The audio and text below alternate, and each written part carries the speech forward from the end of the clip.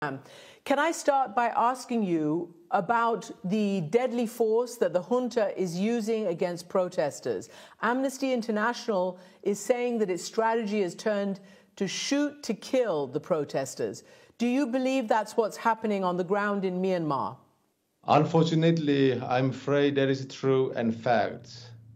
It's getting worse and worse because they have been declaring the war against its own people. So the snipers are on the trees, snipers are on the floor, on the roof, and they are on everywhere, and they are just shooting. And this is just so sad to see. This happened again and again. It have happened in 1888. It happened 97. It happened 2007. It happened 2017. And now in my lifetime, 2021, we have seen this crime against humanity. Let me just read you what the UN Special Rapporteur for Myanmar has said. He is basically saying that the junta is shooting down people in cold blood using 12-gauge shotguns, 38mm rifles, semi-automatic rifles against peaceful protesters who pose no threat. You've just talked about snipers in at high points taking aim. What do you think the aim of the junta is now? Because up until now, they were using water cannon, they were using rubber bullets. Why do you think now, a month after the coup, they have turned to this escalation of live fire? In the way, it's not surprising. That's exactly what happened in 1988. That's what happened in 1997. That's what happened in 2007. That's what happened in 2017, and now it's happening again. So it's like repetition of the same crime against humanity. And I'm afraid this is what has been happening to ethnic minority states like Kachin, Karen, Rakhine, Shanmun, Chin. This is what we have been living on for the last 50 years. They are bringing the bombs by the fighter jets. It seems like they have the license to kill. They have the license to rape, the license to torture, and the license to crime against humanity. Dr. Sasa, you mentioned all these ethnic minorities. Of course, the world knows about the attacks and the brutality against the people of Rakhine State. We've seen how the Rohingya have been pushed out of Myanmar. So we understand that. We put that into context. And I want to ask you this, because we also spoke to the UN Special Envoy for Myanmar, as you know, Christine Schreiner Burgener. She said this to us. I want to play what she told us about the protesters themselves. This is the only thing they can do to resist and in this peaceful mean, because in my view, the Tamado, the army, is just waiting that also people will take arms and defend themselves. So it's very dangerous. And I beg the people in Myanmar not to fall in this trap, so to stay peaceful, but it's clearly very easy to say from a safety zone. So, Dr. Sasa, she is begging the people of Myanmar, your people, not to fall into the junta's trap. Do you also, would you reiterate that call? Do you beg the people also not to resort to violence themselves, not to get trapped by the military into doing that, and then, maybe an even worse crackdown? The people of Myanmar are brave, courageous, and peaceful. This is a peaceful country. We are peaceful people. No one is making any violence except this illegitimate, illegal military dictatorship regime. So it's a very, very difficult for me to see our people will take guns or any weapons to against the Tamado. There never was ethnic minorities or any other group of people in Myanmar who come and take weapons and against the Tamado or the military regime. It was always this military regime, dictatorship, that go after ethnic people, that go after marginalized people, and that go after the most vulnerable people. So, I mean, I don't think that my people will be, taking any kind of weapons against, anyone. There's no history in my country that the people of Myanmar against the police forces or the army forces.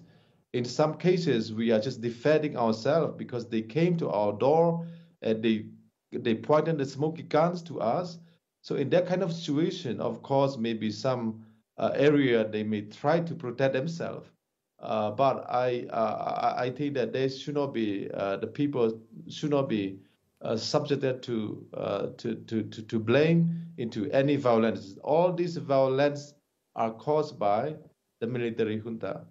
Nobody's blaming them. Everybody's just very concerned about them. Let me just read you something which shows their bravery, obviously, as you know. We've seen pictures of badges that a lot of the protesters are wearing. They're saying, and they put their blood type there, "Don't save me if it's not certain that I will recover my full health. I want to donate all my organs that are still of use. With thanks." And this is Sanda Coup, and we have translated this and verified that name. It is quite extraordinary what the peaceful protesters are doing. Can I ask you personally about your story? You escaped the day of the coup. I think you were with Daw Aung San Suu Kyi. Tell me what happened on that day and how you were able to flee to safety as you are now.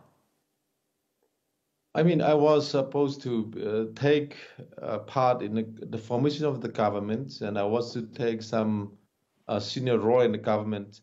But we wake up in the morning of the 1st of February, and we saw ourselves locked down, and we saw everywhere the military. It was terrible, terrible, terrible. Elected officers, members of parliament who were elected by the people of Myanmar, for the people of Myanmar, they all saw themselves being locked up by the military generals. It was the very, very terrible. I mean, it's intimidating. It was torturing on the face of democracy and the freedom that we want.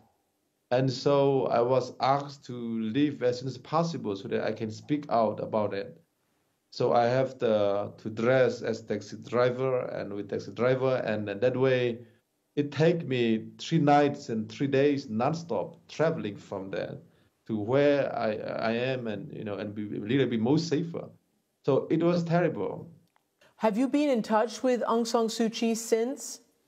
No one.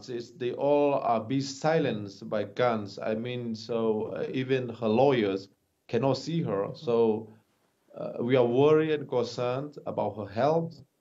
We don't know what's happening to her. And our president, Wu Min, is being detained illegally, the same with her. So there's several people, more than thousands, have been illegally detained by illegal governments, illegal dictatorship. So, 54 people of Myanmar are under siege by military illegitimate governments. It seems to me that they are trying to create a situation so that the people will come out with anger so that they can kill them all by automatic guns, weapons. So, they have created a situation where this will happen. So it's a very, very worrying and concerning. So, Dr. Sasa, you said you had to escape in order to be able to tell the world what's going on. You're telling us now, but you are part of a group that is, of sort of a shadow government, and you are liaising with the UN. What are you telling the UN? What do you want to tell the international community? And what do you think you can get them to do? First, we need the protections. The people of Burma are protectless. There's no one who will protect them. And this illegal military regime has declared the war on the people of Myanmar. So no one is safe. So number one, we need safety. That means the international community have the responsibility to protect when the state failed to protect its own people. So we are asking international community to look at that.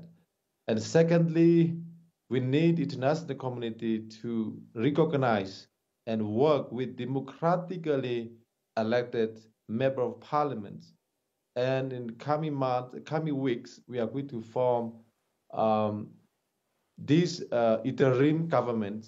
When we form interim government, there will be alternative government against this illegitimate military-run governments. So we are asking international community to recognize the November 8, 2020 election, where the people of Myanmar have spoken loud and clear. They have chosen us to represent them, and now it's been silenced. So free and democratic world cannot silence with the generous. They must stand up with us. They must uphold the will of the people of Myanmar, and they must help us to uphold the will of the people of Myanmar. People of Myanmar, my people, are not asking money.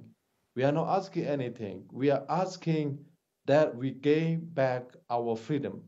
We want freedom. We want justice. We want democracy. We want federal. We want peace. So if we have that, we have everything. Dr. Sasa, thank you so much for joining us and putting your case for the people of Myanmar for the world to hear. Thank you. Thank you very much, Christian.